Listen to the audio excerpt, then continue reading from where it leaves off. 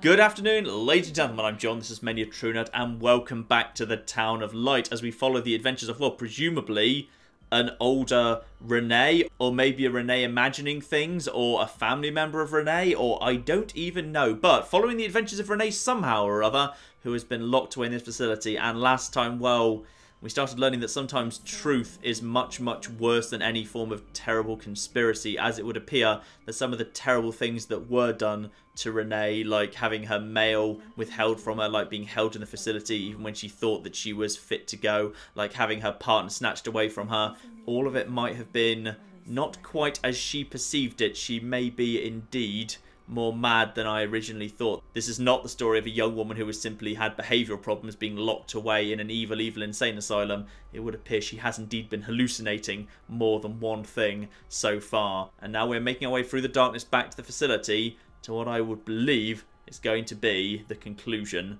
of this game. And hopefully we will finally figure out what exactly happened to her, how she got out of this facility, or if she even did. I wonder if by any chance this is what that room I haven't used for anything yet is actually for. By odd coincidence. I mean, that could be the case. That could be what that room is actually for, given it's actually lit up by a lamp downstairs now. Oh, wait, hang on. These gates are locked. I can only go this way. Okay, so... By the way, I'm keeping my eye very firmly on that bloody doll's face, because I'm convinced that's going to do something creepy yet, like its eyes are going to turn towards me or something. Oh, play together's in the playground! Ah. And the swings. Don't forget the swings. Let's put her in a swing. We put her in a swing, or do we swing on the swings ourselves? Alright, that's the swings, and then there's also a merry-go-round. Isn't there? Yeah. There was. Oh, the seesaw. Seesaws are kind of useless on their own, to be honest. I can use the analog stick to play on the seesaw if I want. Fine. And then just waiting for the jump scare. I'd like to lose my voice. I'd like to lose my eyes. I'd like to lose my hearing. I'd like to lose myself. Forever. Uh-oh. Oh, I'm holding some scissors and I don't like that one little bit. Oh, don't do it. Don't. The doll, not you. The doll, not you. Yes. Stabbing the doll in the womb with the scissors. Possibly an echo back to what was done to her upstairs in the gynecology lab. Primary school. This would be further back in time then, because I was 16 or so when I was brought into the facility. So beginning primary school, this must be a younger me. But maybe this is the source of why, because the problem was I was disruptive. I spoke back to people, and I was scared children were trying to kill me. But why? Why would I feel that way? Good old photos of the leader. Good old leader. And on we go for a primary school that looks suspiciously like an insane asylum. And everything is starting to blind me. Blinding light. Town of Light, I'm guessing. Okay. What are we doing? Why are we at a primary school? Why have we gone this early? Oh. There's rubbish on the ground. This is... yeah. This is not a primary school. This is an asylum. This is the ruined asylum just like before. But I'm guessing I may have just stumbled my way in a slight haze into possibly one of the other buildings. The ferry okay, that creeped me out a bit. And now there's arms of light. I'm guessing I'm in one of the other buildings, the ferry building or the pavilion that I never actually went in before. Now, My schoolmates, when the light's there. 1 of 17. Okay, so we're going around trying to get the full story. Something happened to her. Schoolmates did something to her that started her down the path. Renee's kind to Don Gino, but he always frightens me. Okay, a priest that she didn't like very much. Alright. Ah, we're just exploring this facility, trying to find all the drawings. I do a lot of bad things. I never tell anyone, but Mom knows it just the same. A weird bug alien thing. Okay, and then that's back where we were, right? We learn so many things at school, and so we've got to go. How would we get on otherwise? Presumably what her mother told her about school, about why it was, like, really important or something. Right, so we've been up and around. Okay, so we went up this way, I think, and that led us down over here. So now let's go, I'm assuming, around and probably come out there. We're just finding all of these things we want to do and trying to piece together what happened in the past in her life. Oh, unless we're going to loop round to the downward stairway the other side. We just need to find all the different pieces. Figure out what went wrong that originally got her sent to that asylum. I mean, I thought we knew. It's that she went off with a boy who gave her cigarettes and then raped her, or, well, that's her version of events anyway. And then, of course, because she'd accepted cigarettes, it was deemed to be prostitution and scandal. And now everything's dark and horrifying. Okay, good. There's no one here, yet these noises... God, my head is killing me. I can't keep my eyes open. We're back at the beginning. But this time, we're not back at the start outside the facility. We're being escorted by a couple of sisters, nurses, nuns or something. So there were more drawings there that we didn't get to see. There were 17, but we didn't get to see all of them because we were presumably on a timer. If you want to see all of them and understand what actually happened to Renee properly, you'll need to, I guess, play the game more than once. And now I'm remembering a part of my life where I was just strapped to a table and I have no control over what's going on at all. And I've woken up somewhere in a cell. And where am I? I can't tell from the foliage outside, but there's something on the bed. Just anything I can interact with? Just that one letter. My medical file again. I don't want to know. I don't want to know anymore. No, we have to know. There's only confusion. We have to There know. were some who had scarcely seen me and thought they knew me and understood what was happening to me and could decide about my life.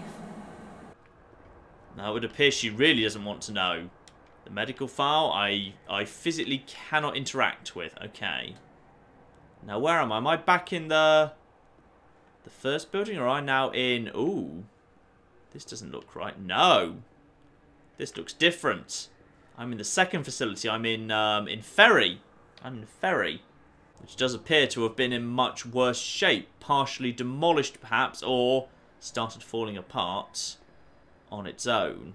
And of course, while I've learnt an awful lot so far about who I was and how I acted while I was here and why I was sent here in the first place, I still don't know how, if I escaped, and who I'm actually playing as, though I obviously would still assume it's going to be Renee herself. But a big film reel over here might give us some answers. What have you got to show us? Bobbin is missing. Don't know what one of those is, but I'm guessing it's this thing. In here, nobody laughs. I mean, really laughs. Not those crazy fools who laugh because people say they are mad. I don't know why, because they do really laugh. They say that I'm mad too, but I never feel like laughing. In the past, people laughed at me. But they were right, you know? You can't always cry, and people laugh when they are afraid, don't they? It happened to you, not to me, better so. In short, they do that to show that they're happy. You oughtn't to be offended because it's true, and deep down it's just like having pity, so to speak. But then you think about yourself, and so you laugh to say that it's okay. Everything will get better, that it's all shit. It's all shit, this place. You're not trying to tell me that it's not true, right? An intelligent person, educated, not like me.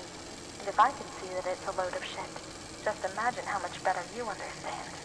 No, come on. No, I feel fine here, you know? After all, I can do anything I want or say anything I want. No, come on. No, I feel fine here, you know? After all, I can do anything I want or say anything I want. Okay, and as far as I can tell, I can't do anything with this, this here other one. Ah, okay, finally. So that one's now like, that's actually stopped. Can I take this one off or put this one on at that point? No, that's just stuck on. Ah, Renee T. Renee T. And that's also Renee T.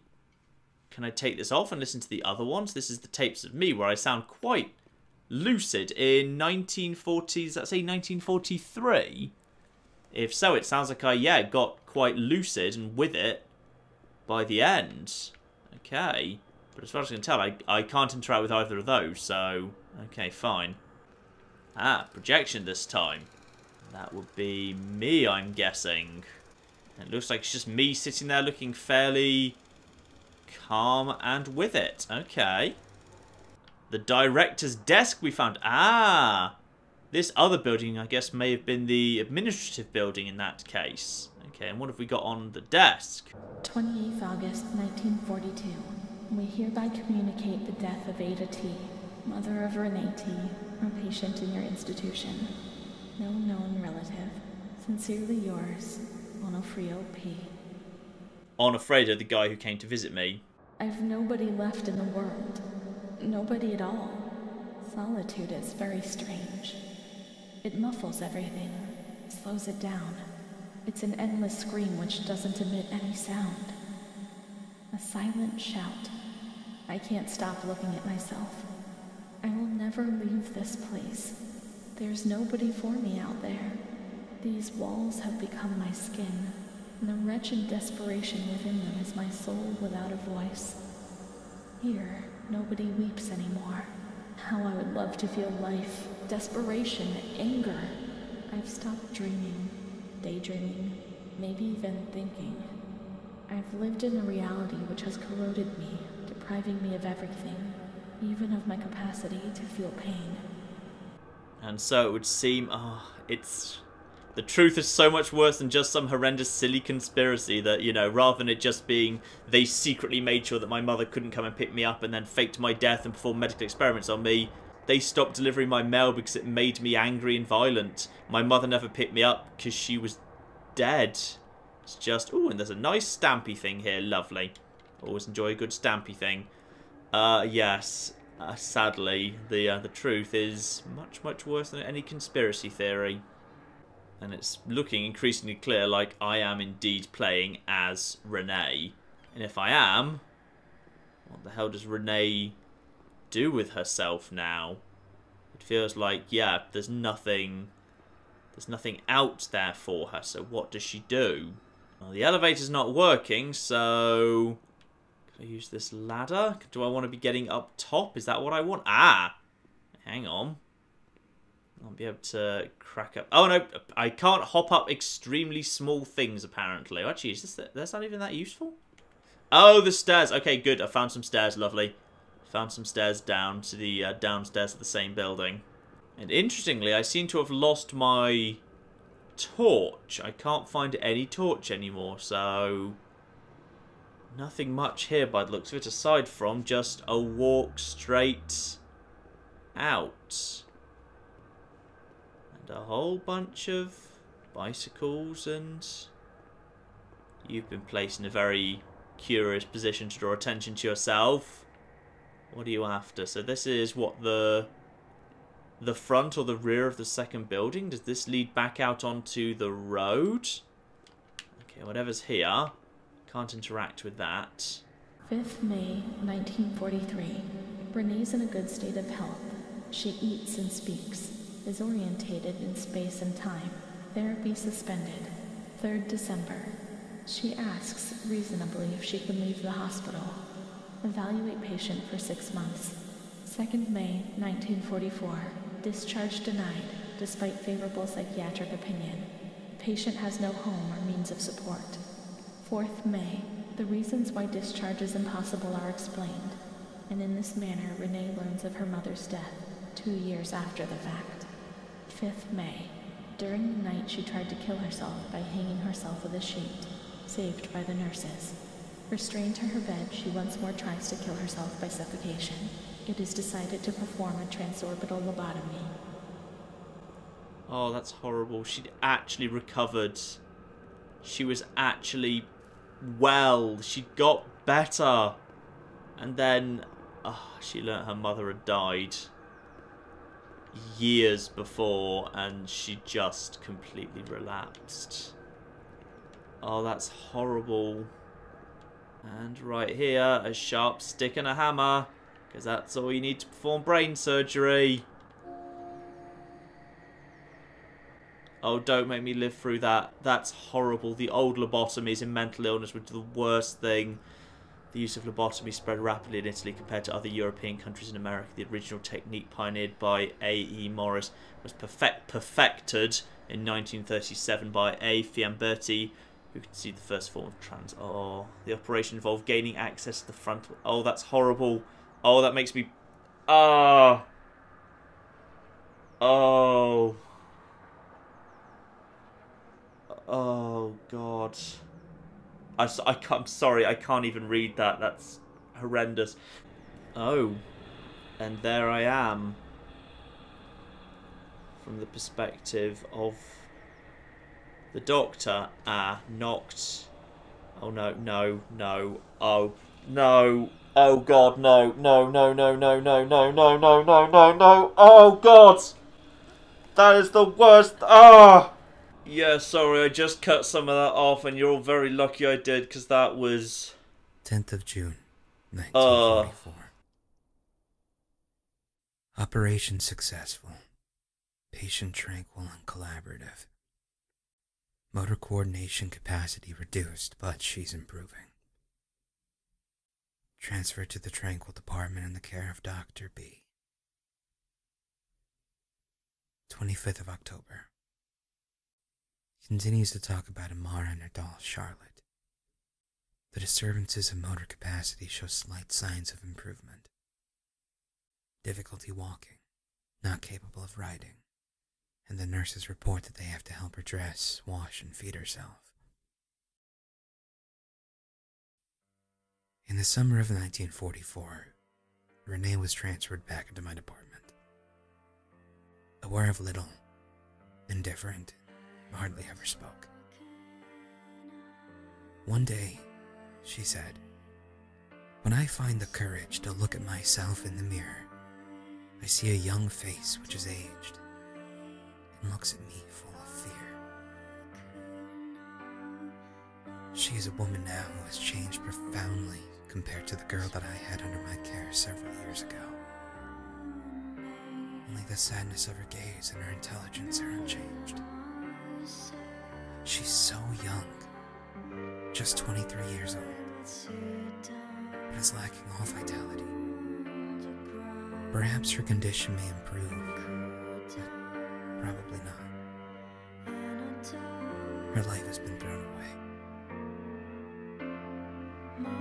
and nobody did a thing to try to avoid this.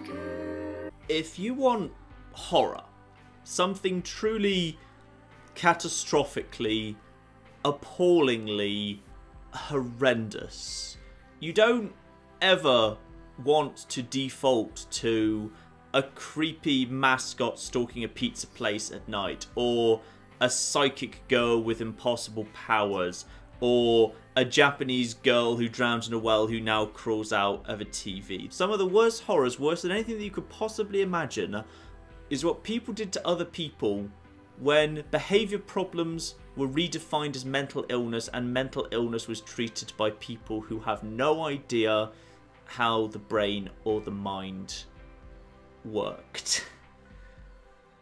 That is truly horrifying.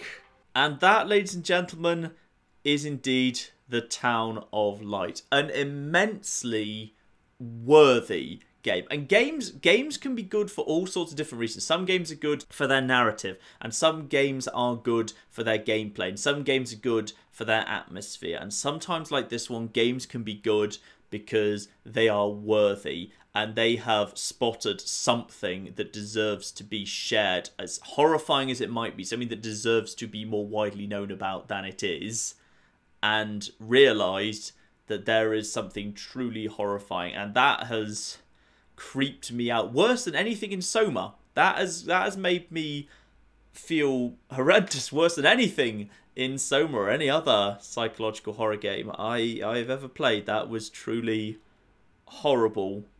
So there we are, ladies and gentlemen, The Town of Light, a game that took a very, very good idea, a very horrifying concept, and explored it in a brutally frank and horrifying way. And what more can you ask for a horror game? What more can you ask for a psychological horror game? I can't say I enjoyed that. I didn't enjoy that. I feel slightly physically uncomfortable and unwell at the moment from having to watch the representation of the lobotomy that I cut out at the end there. It was horrendous.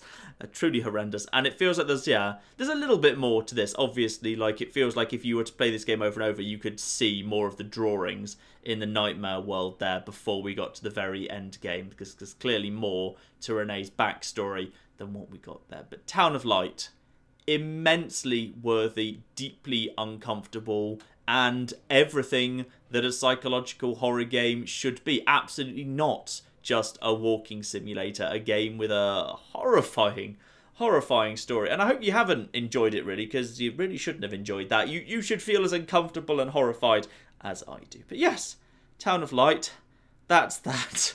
I'm going to go have a nice cup of tea now. I must have the rest of the day off. I feel deeply, deeply sad about everything. But yes, do always let me know if you see a new little psychologically horror game coming out soon or that's just come out, and I always will give them a little bit of a look to see if I think they'd make good videos. But in the meantime, ladies and gentlemen, I've been John, this has been Many a True Nerd, and this is the immensely worthy The Town of Light.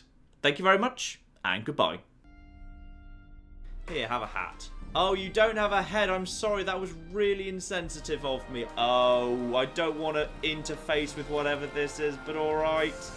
Oh god, he's running Windows 8. No bloody wonder it's all gone tits up. Fire extinguisher, if it's a choice between you and me, I'm afraid I'm sacrificing you, just FYI.